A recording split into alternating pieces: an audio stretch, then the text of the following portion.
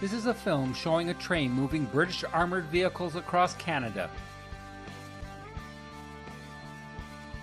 The British Armour was being moved from the British Army Training Unit Suffield, or BATUS, in Alberta, Canada, back to its home in Great Britain. The armour was being moved back to Britain either for repairs or as part of the planned reduction of the Army's Challenger tank force. Armour has been moved by rail since tanks were first developed by the British in the First World War. In Canada, the rail companies run long and heavy trains to transport goods. It's now not uncommon to have trains stretch as much as 3 miles or more than 4 kilometers and weigh up to 18,000 tons.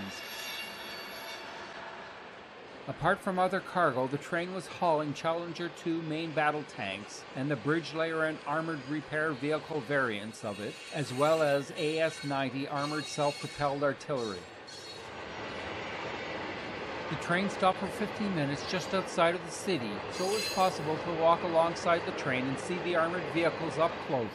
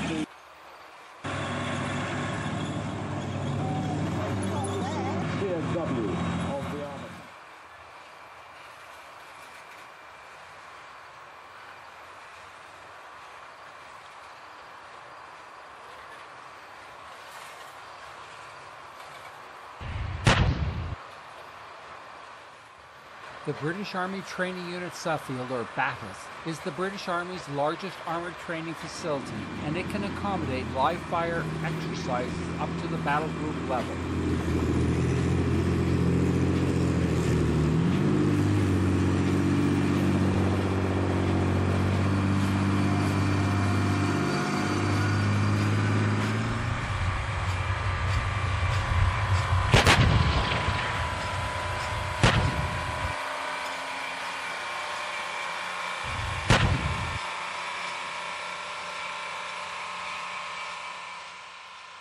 It was deeply ironic that as the train pulled away to return the armour to Britain, the NATO allies in Afghanistan were in the process of bugging out of that country to return home and seek control back over to the Taliban.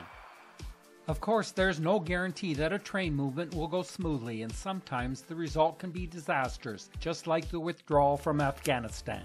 Life like the Army is an adventure after all.